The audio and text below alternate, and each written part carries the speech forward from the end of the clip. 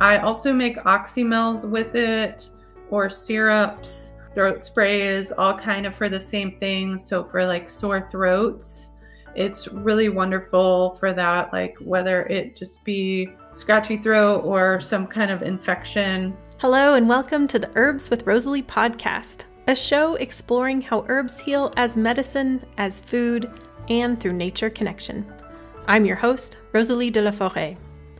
I created this YouTube channel to share trusted herbal wisdom so that you can get the best results when relying on herbs for your health. I love offering up practical knowledge to help you dive deeper into the world of medicinal plants and seasonal living. Each episode of the Herbs with Rosalee podcast is shared on YouTube as well as your favorite podcast app. Transcripts and recipes for each episode can be found at herbswithrosaleepodcast.com or through the link in the video description. Also in the video description, you'll find other helpful resources. For example, to get my best herbal tips, as well as fun bonuses, be sure to sign up for my weekly herbal newsletter. Okay, grab your cup of tea and let's dive in. Bee balm is such a fun and powerful plant, and I'm excited that Abby Artemisia is the first one to share this plant on the Herbs with Rosalee podcast. Abby has an obvious love of bee balm, and I love that she shared information not only from her personal experiences, but also from traditional acknowledged sources. She also shares about her calling to help people find good relationships with plants and their greater communities. For those of you who don't know Abby, she's a botanist, herbalist, and professional forager. She was raised in Cincinnati, Ohio, where she spent her free time climbing trees and creek wandering. This is where her love of nature began. Her love of plants had a diverse foundation, from apprenticeships on organic farms on the West Coast and in the Midwest, to a bachelor's degree in botany from Miami University and an apprenticeship in herbalism with herbalist Leslita Williams, along with owning and operating her own tea business. After visiting Pisgah National Forest, she fell in love with the biodiversity of the Southeast. Abby then founded the Wander School, the Wild Artemisia Nature Discovery, Empowerment, and Reconnection School.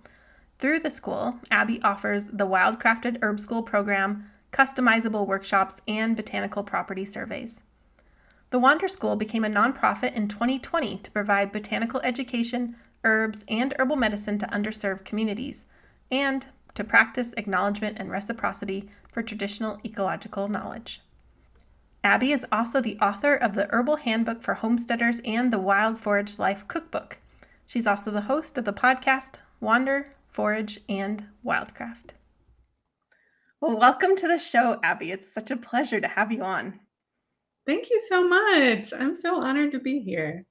It's kind of fun. Like I'm a podcast host interviewing a podcast host. So Yes, it's really cool. As we were saying beforehand, it's a little weird to be on the other side of the mic. So I'm excited.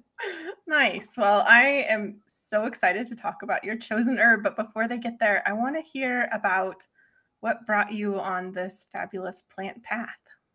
Oh, yes. It's such a cool story. I love hearing people's paths, and mine has so many different facets that weave into it. And I always tell people, because like, I don't know if this happens to you, but people are always like, how the heck did you get into that?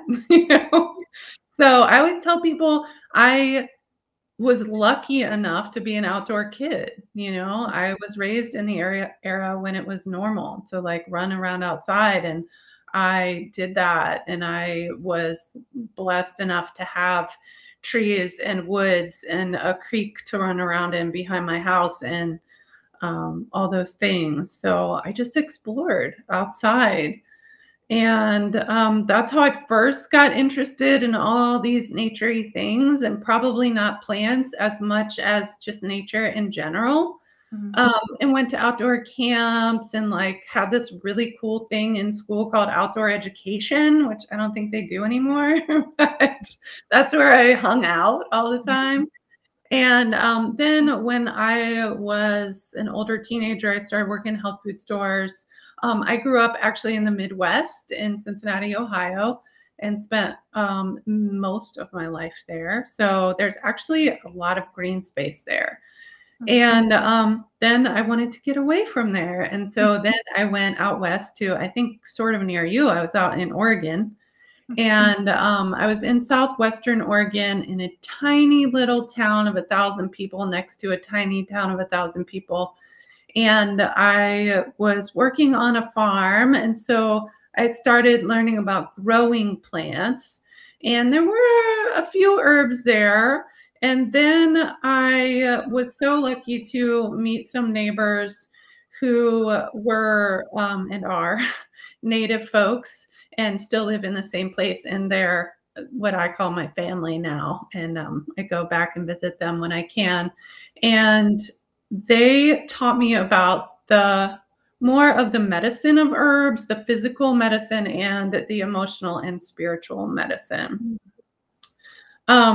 Then I ended up moving back to Ohio, and I had my daughter, and I feel like that was when I really hardcore committed to living a natural lifestyle with herbs. And as I say, my daughter became my guinea pig. So I tried things out on her. And then I wanted to do work that I could do and be able to stay home with her. And I tried a lot of things. And the thing that stuck was actually a tea company. And so I was making my own tea blends and selling them at the farmer's market. And I met my amazing teacher, Leslie Williams, and we both lived in Cincinnati at that time. And as she tells the story, I begged her to teach me until she finally gave in. And so she started teaching classes in her living room. And she was already, I would say, an elder herbalist at that point. But unfortunately, she moved away about 6 months later, but we've done distance education ever since. And I'm so grateful for her vast array of knowledge and willingness to teach. And then over many years, I got into many car accidents. And as the story is of many herbalists, used my own healing journey to learn about herbs. And as KP said in your interview, you know, the whole journey we all know of the wounded healer. And so I did that. I learned a lot about herbs, about surgery, and also a big part of my recovery was walking out in the woods a little bit further each day with my Peterson's field guide, because that was all I knew, and just teaching myself the plants because there was nobody else around who was teaching them. And so then serendipitously, I'd already been to 4 colleges and hadn't found the program I wanted, but it turned out somebody, a parent of a child in my daughter's class, went to Miami University, which strangely enough is in Ohio, and it's named after the Miami Indian tribe. And so they had a botany program. And I didn't even really know what that was at the time, but I decided to go. And my first class was with my professor who would become my mentor, and it was field botany. And I fell in love, and I was like, this is it. This is where I'm supposed to be. But I quickly learned that botany was a great foundation for learning the plants, but it didn't really teach anything about what to do with the plants once you knew what they were. So I actually ended up assistant teaching that course for the next 3 semesters and teaching the students who were mesmerized, like what you do with those plants. So I also did a project there with the Shawnee and learned a fair amount from them about the plants that grow locally. I did a fellowship at the Lloyd Library, which I feel like is this hidden gem that is in Cincinnati, Ohio, the largest botanical medicine library in the hemisphere. So if y'all don't know about it, go to Cincinnati. And then I eventually ended up moving to North Carolina, and that was about 8 years ago, and just happened to, actually, you would love this, at a fire cider in bulk party. Nice. Met my friend Tyson, who is an amazing Cherokee person, and we became really good friends. And I started spending time in Cherokee, North Carolina with the Cherokee people. and met a woman, Amy Walker, who ended up adopting me as my granny. And so I've been learning from the Cherokee since then. So yeah, I think that's the majority of the long winding road. Oh, that was lovely. That filled in some holes for me that I didn't know. So Yeah, yeah. It's kind of interesting that life kept bringing you back to Ohio too. That's just kind of fascinating to me. yeah. Interestingly, my daughter is about to go to college in Ohio. So wow.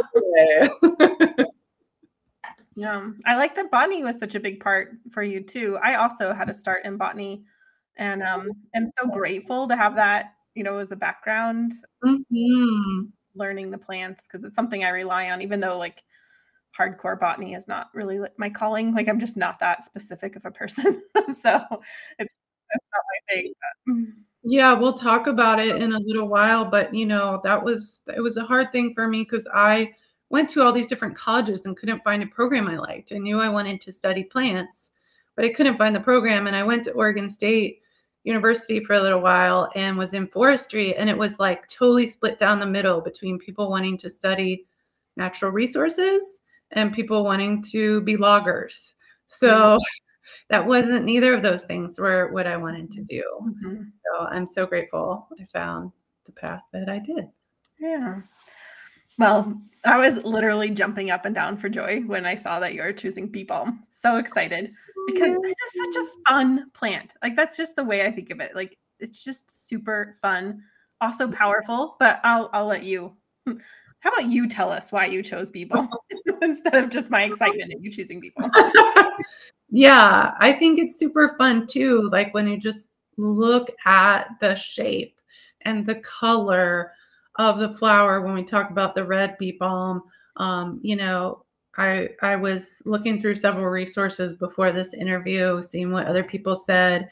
And Jim Duke, who I had the huge honor of meeting and teaching at his place in the year before he passed, he says in one of his books, talks about them being fireworks. And it's kind of hilarious because he's like, yeah, on July 4th, instead of going to see the fireworks, I just decided to pull my chair out to my garden because I had 3 different varieties of bee balm in red, white, and blue. Nice. So they are kind of like fireworks, right? And I chose it because, one, I think it's so incredibly versatile. I love plants that are medicinal herbs and food as well. And this one is definitely that. And it just has such a wide array of benefits. It's really important to me. And it's also super important to some of the tribes that I work with. So I thought that was a really great thing as well. And do you want me to just jump right in? Yeah, jump in. Let's go for it. Because there's so much to say. There is, yeah. So it's native to much of the U.S. Interestingly, what I found was much of the central and eastern U.S., but also the West Coast. So, it's also perennial. And I feel like is a lot of confusion about this species because the species I'm talking about, the Latin name is Monarda didyma, and that is the red flowered species. So some people call the like light kind of lavender colored flowered species Monarda fistulosa. They'll call that bee balm. I call that one wild bergamot. But I have found in most of my research that they're generally interchangeable as far as herbal benefits and food. I feel like the taste is slightly different, but a lot of the same property is both really high in thymol, which I think is crazy cool that it actually has more thymol than thyme. So thymol is this very strong antimicrobial, And to me, that's what you're tasting when you taste bee balm. And so when I say antimicrobial, it's antibacterial, antiviral, and antifungal. It's also called Oswego tea because it's important to the Oswego tribe. It is sometimes called wild oregano because it's delicious. I feel like it's more delicious than oregano. It's also, I think, a little bit stronger. And I learned from Linda Black Elk, who I do some work with, that, and I don't know if I'm saying this correctly because I've only seen it written and I was trying to get in touch with her before this, but we didn't have time, that the Lakota word for it is wastemina. And I just talked to one of my Cherokee friends today, and I'm just now learning the Cherokee syllabary, which is the Cherokee language. So I'm probably not going to say this correctly. It's a very hard language to learn, but it is Walelu Unitsagisti. And I so love learning the Cherokee names for plants because each name has its own meaning. And so the beginning of that, Walelu, means hummingbird. And the rest of it, Unitsagisti, means they eat it. So what my friend was telling me is for the Cherokee, it's all about right relationship. And so it's about the relationship that the plant has with the animal world. And oftentimes when you see bee balm, like I read some differing things about it.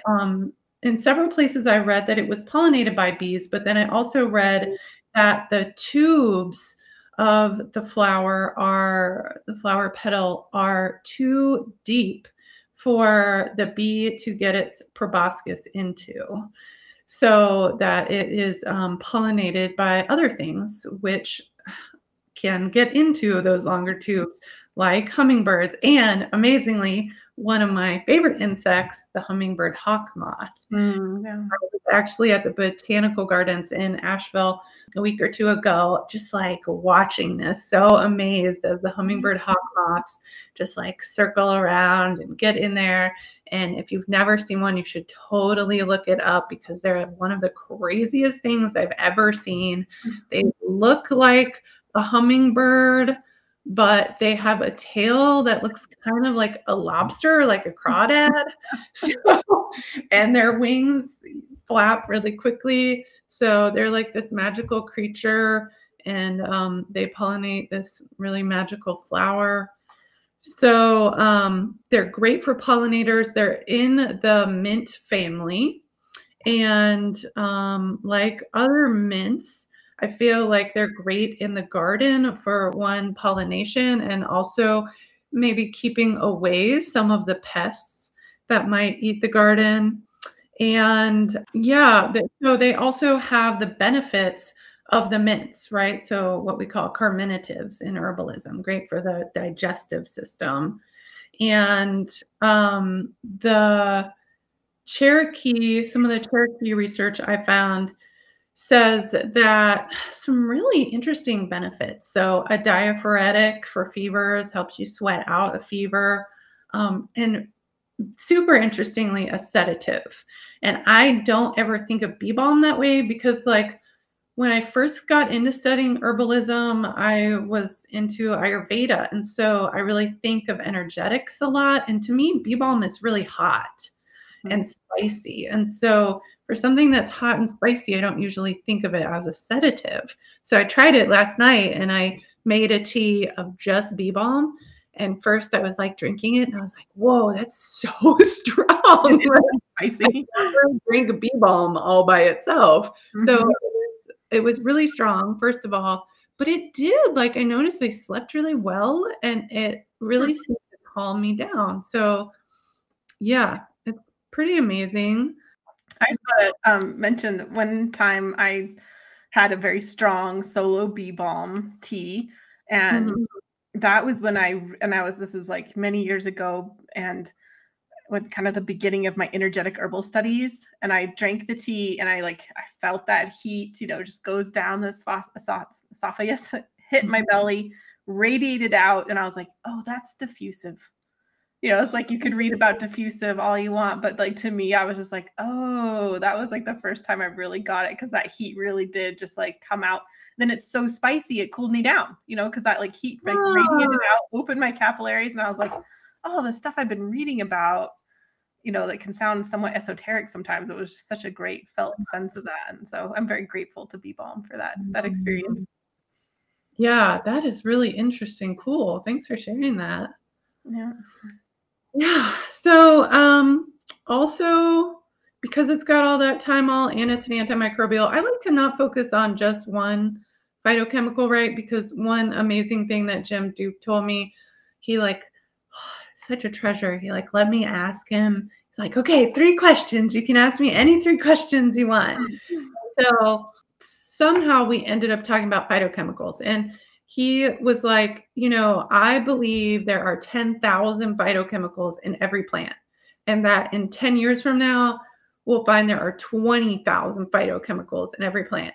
So just like the studies on St. John's wort, you know, where they just extract the hypericin, and then they find out that it actually doesn't work as well for what we mostly think of it for, right? Antidepressant kind of qualities. Like, I feel like I don't want to focus on just the thymol, but that is what it's really known for. And so for all of those antimicrobial qualities, it is great for colds and flus and fevers with that diaphoretic quality. And we can put it into all kinds of preparations. So great for a tea infusion, the flowers and the leaves. I throw the stems in there too. And for a tincture as well, I tincture all the aerial parts. And of course, the flowers look really pretty in a tea blend, so you can give that to somebody that you love. And for steams, it's great for steams because you're inhaling all those antimicrobial properties, and because of the spiciness, I feel like it helps clear out your sinuses. It's an antiseptic wash. And interestingly, the Cherokee also talk about working with it topically a fair amount. So not just as an antiseptic, but actually like putting it on your head when you have a headache. And I love those kinds of things, like reading that in the ethnobotanical research, because I feel like it helps us as modern herbalists think outside that box of like, we just have to drink tea or take tincture. So that was really cool. And also, I never thought about this, but it's so simple. It's called Bee Balm because people have worked with it to soothe bee stings. So, like, oh, okay. So lots of wonderful, amazing things we can do with this plant. And I also make oxymels with it, or syrups, throat sprays, all kind of for the same thing. So for like sore throats, it's really wonderful for that, like whether it just be scratchy throat or some kind of infection. And then I just like Hippocrates, right? Let thy food be thy medicine and thy medicine be thy food. I think whenever we can eat a plant, it's wonderful to be able to take it in that way. And this is one that's super tasty. So it's easy for us to do that. And I eat it in all kinds of ways. I just substitute it for oregano, and I have it in a recipe in my cookbook, The Wild Forage Life, and I make a wild za'atar, so the Mediterranean spice, and combine it with, I add that as like the wild oregano, and combine it with wild sumac and nettles and a little bit of salt, and it's really yummy.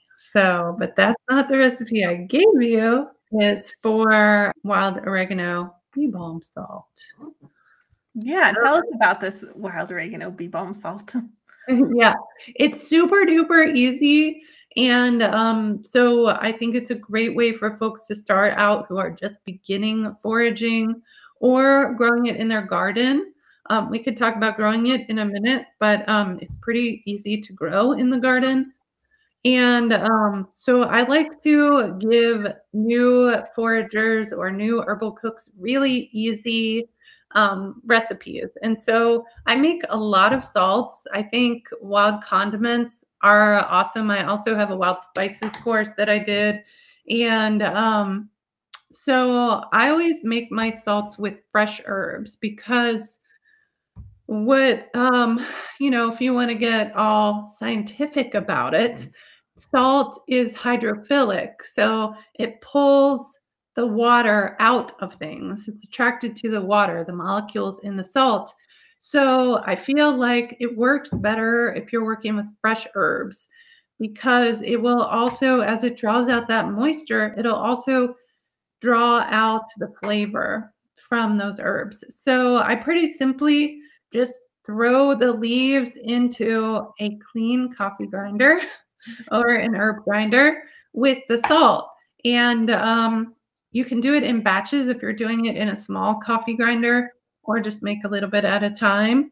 And that's all you have to do. Just grind it, maybe pulse it a few times, and then let it sit in a jar. Really important to put a plastic lid on that jar, or if you don't have one, a piece of parchment paper between your jar and your lid, because the salt will eat through the metal really quickly. And you just let it sit there really like as little as a week, but you never have to strain it out. So you can just leave it in there forever and you're done. And that's it. And I put it on everything, like anywhere that you would want oregano and salt. So put it on eggs, put it on popcorn. I love it on wild mushrooms that I forage or cultivated mushrooms.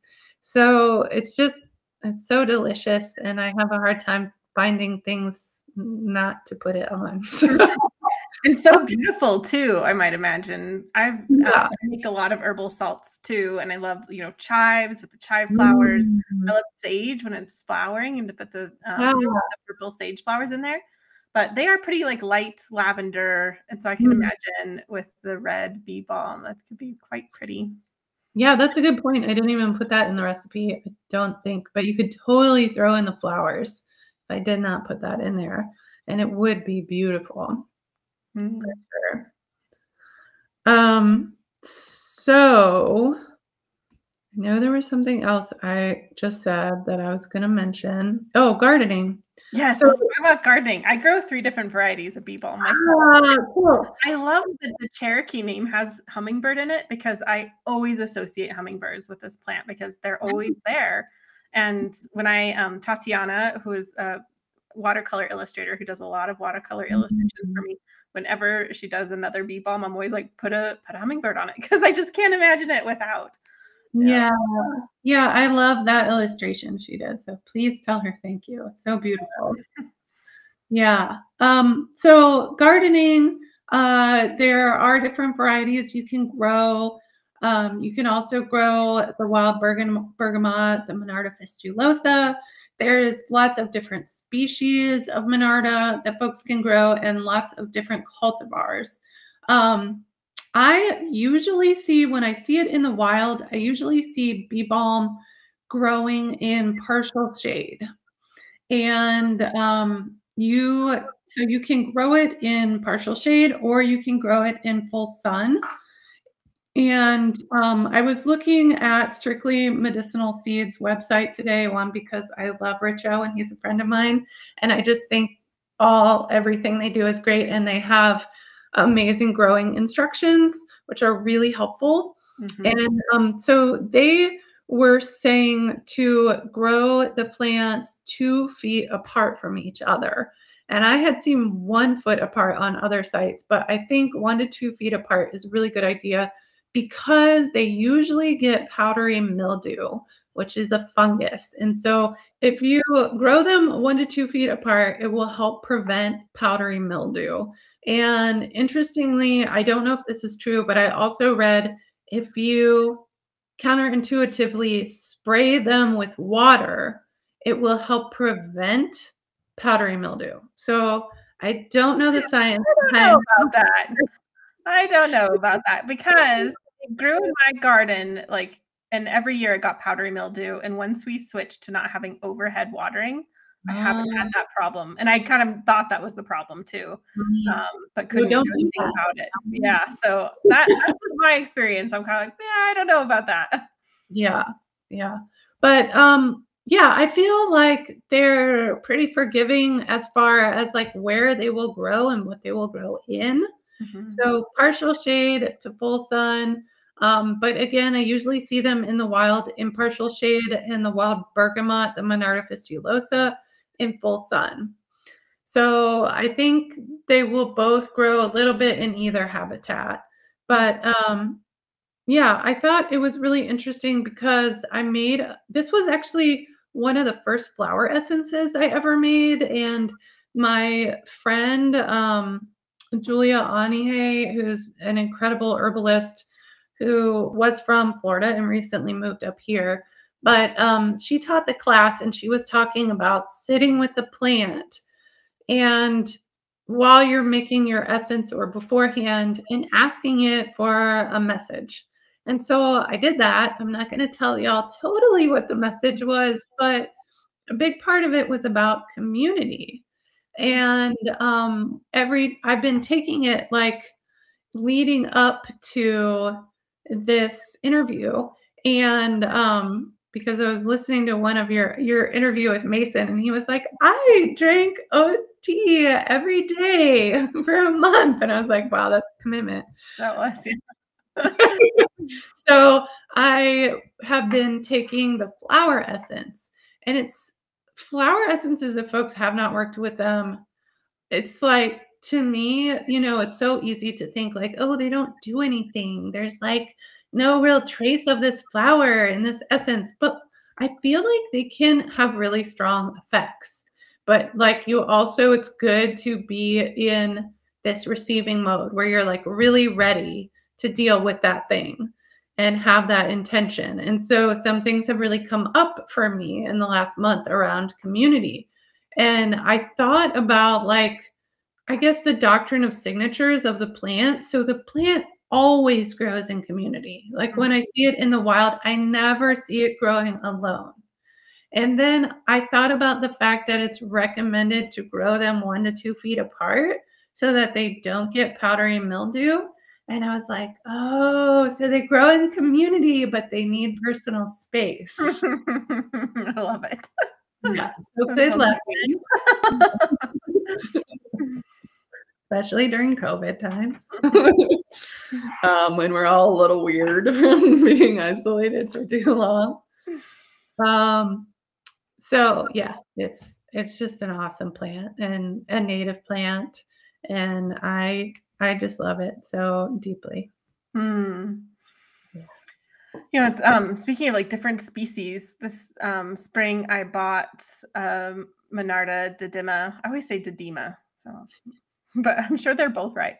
Monarda didyma at the nursery, and I was wanting the red flower, and it came up pink, and I already had pink. So I'll have to get it from Richo because they are the best over there. And you're right, their descriptions on how to grow something, that's pretty much how I learned how to garden. It's just Richo's. Yeah. And whoever else writes for him. So I have a lot of pink now. I definitely have the purple because that's what is closer. It doesn't grow necessarily in my valley, but it is more native to where I live.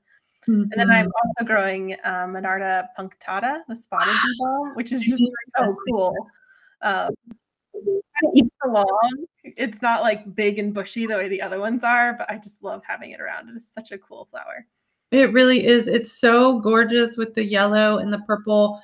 The first time I saw it, I was just like in shock. Like I couldn't move. It's like, what is that? And it doesn't grow wild here. I think my friend said it grows where she is in Charleston, but the first time I saw it was in Maryland on a beach. I was like, what? Oh, wow.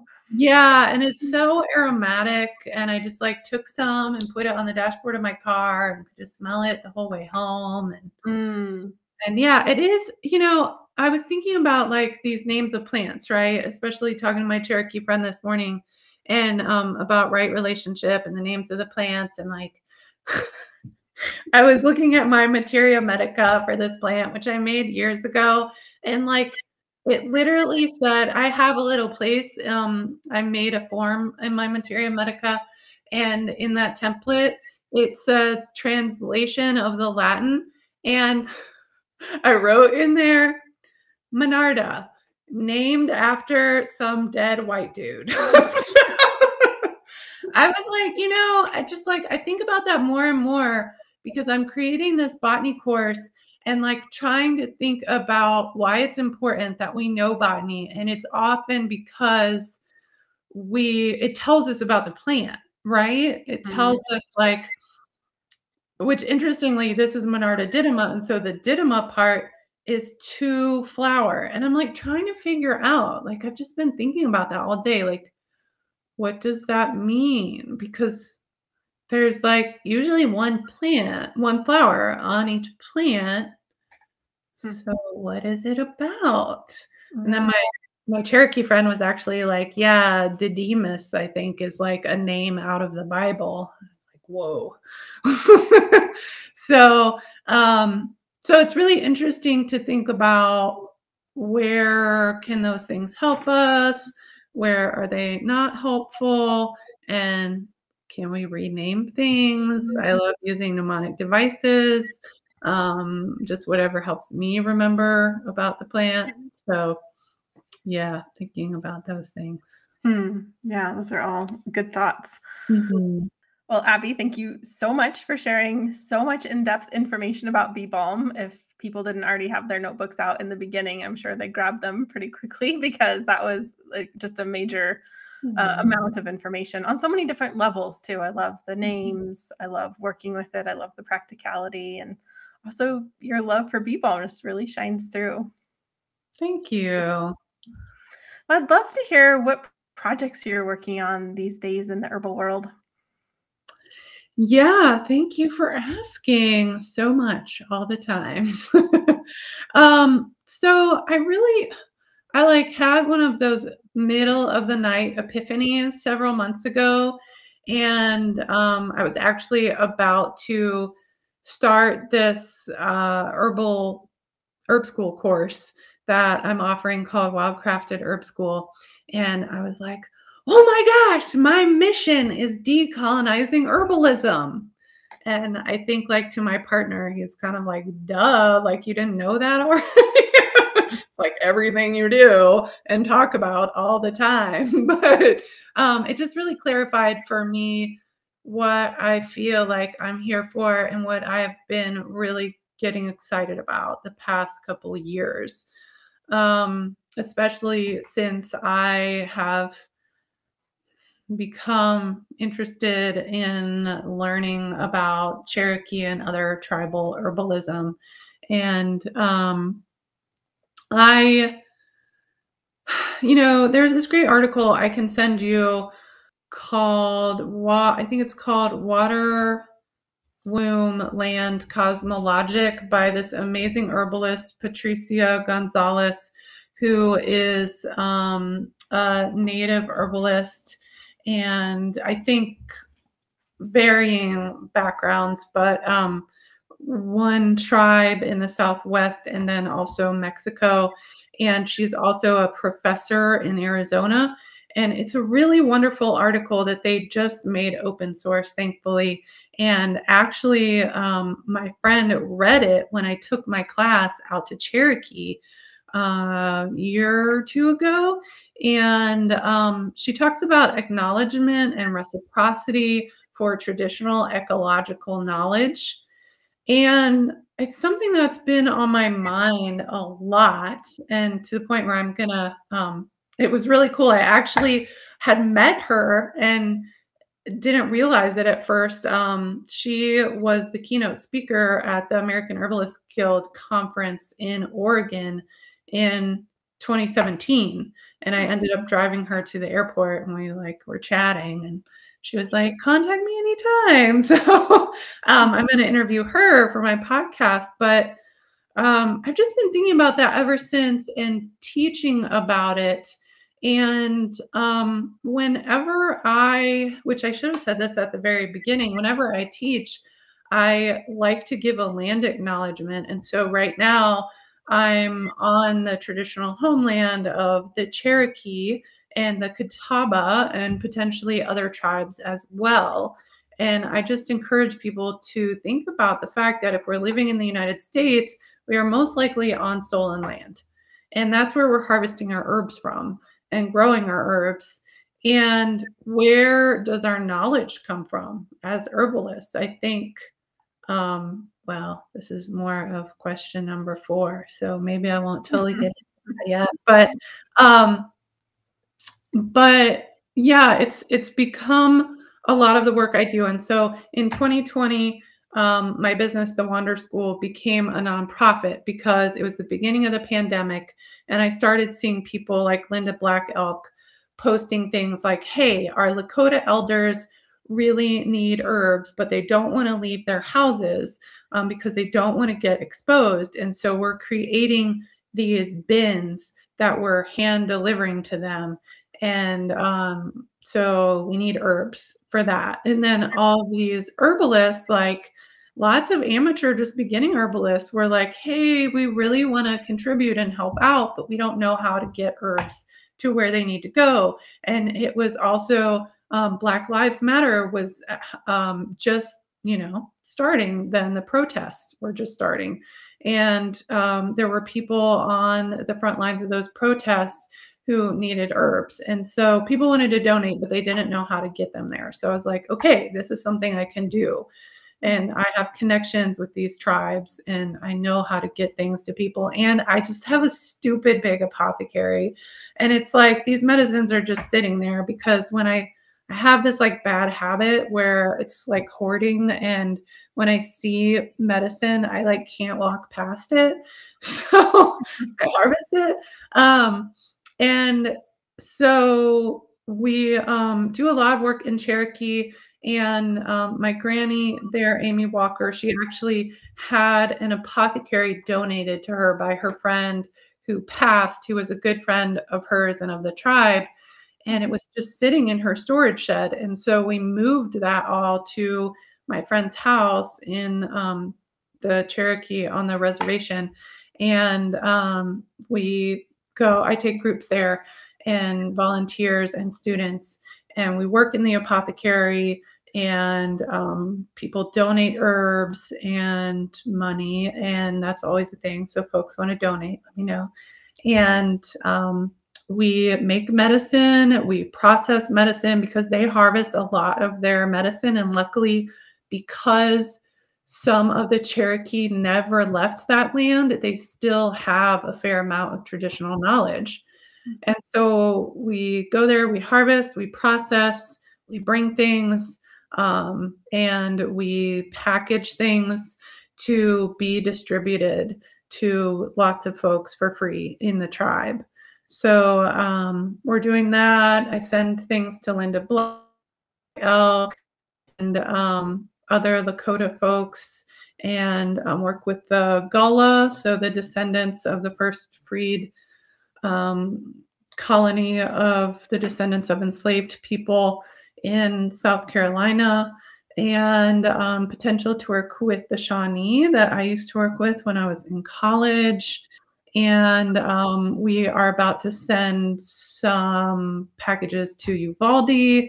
So it's really exciting. And I love that work. It's super fulfilling. So that's happening. And that's a big part of the decolonizing herbalism work.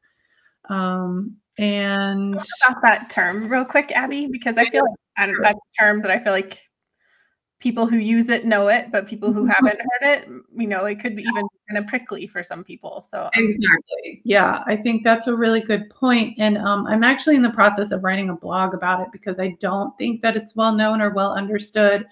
And because I've had some difficult experiences taking folks who have never engaged with Indigenous people out to the reservation, I wanted to create something with tips of how to engage and how to practice what at first I was calling reciprocity, and now I'm calling reparations.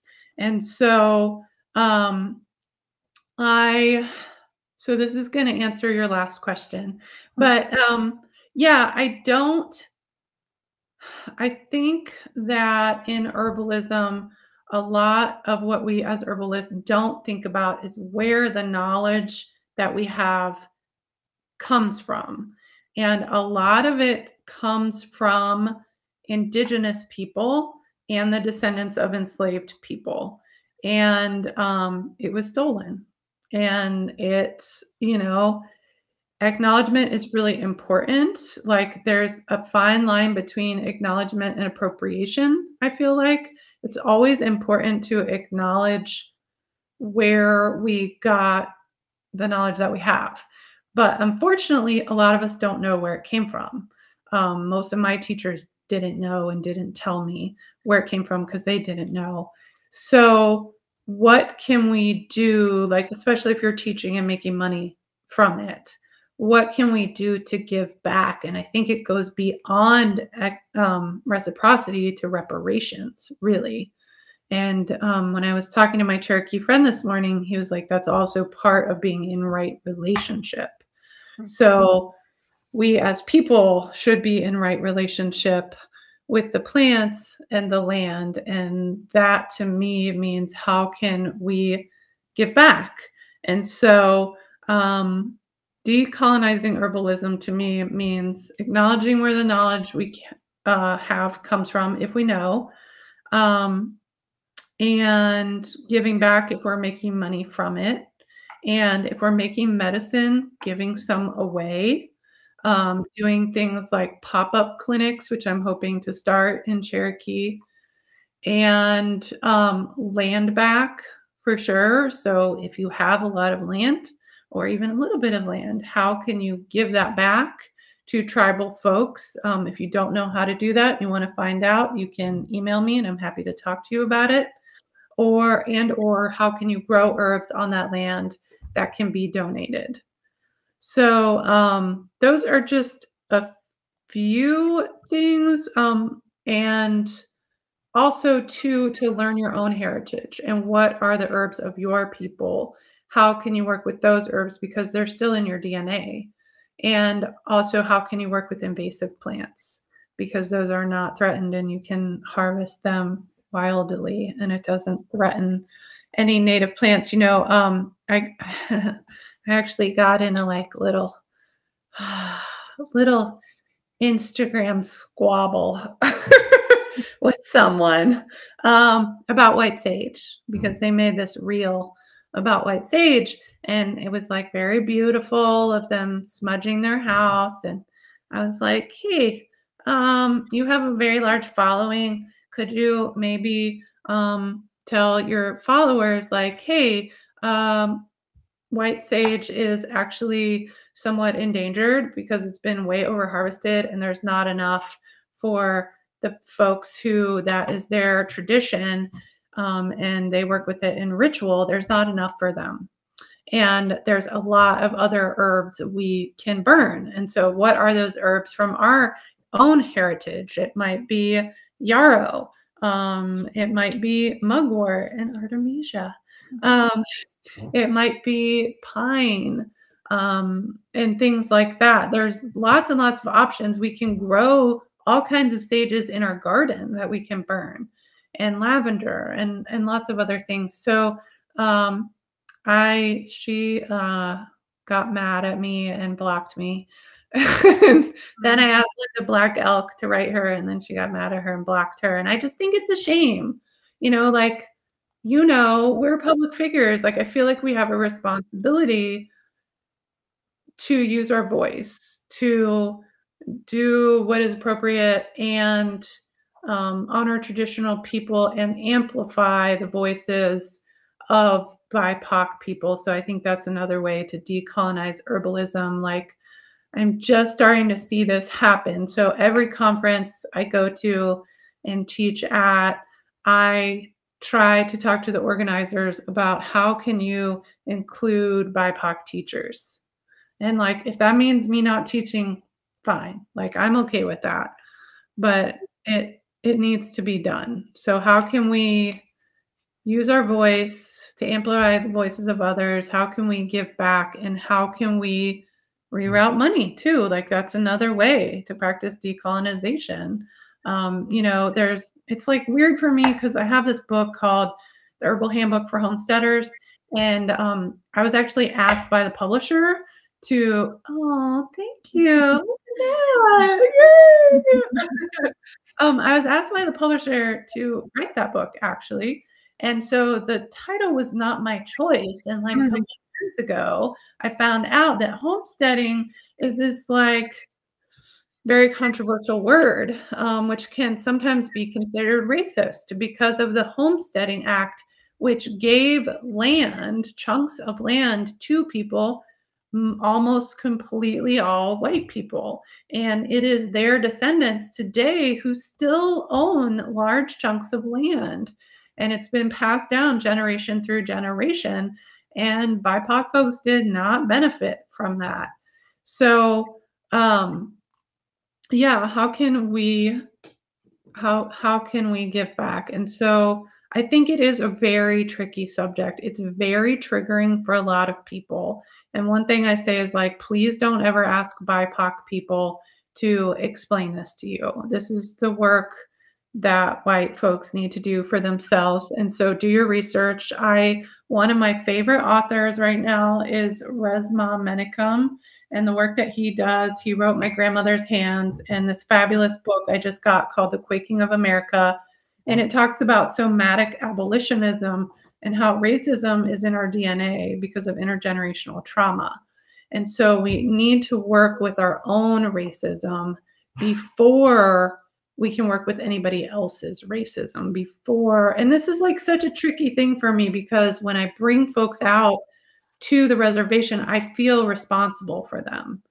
And sometimes it's really hard for me when people act out of ignorance to know how to interact with that. So I have to stop. And right now, the best thing I can do is do my own work with my own trauma before I try and address other people's trauma. But I guess I just want to say to folks, like, the most important things are to take the step, to start the work, to start thinking about it, and do your best to do no harm. And the most important thing I think that I say to people, which will be in this blog article that I'm writing about decolonizing herbalism, is when you're interacting with Indigenous people, the best thing you can do is listen. Don't ask why. Because like usually why they do things is because that is their tradition. You know, they don't know why necessarily. It's just the way things are done there. And it's not our place to ask why. It's our place to listen and to learn, because oftentimes if you listen long enough and well enough, you'll hear the answer. And it's an amazing honor to be able to learn from Indigenous people. So yeah, listen and be grateful. Well, thank you for sharing all of that. And yeah, my takeaways are the listening, which is, I think, so incredibly important. Whoever is involved, whether it's humans or plants or the whole ecology, listening is so important. And I really, thinking about being in a right or good relationship with all that came before us, all that is now, and really thinking how can we continue to be stewards and tending this world around us and building community as well. So thank you so much for sharing all of that and answering as you did the last question, which is a reminder for folks who don't know. I ask the same question on each season. And for season 5, it's in what ways do you think herbalism is misunderstood by the general public? So I appreciate your answer to that too, Abby.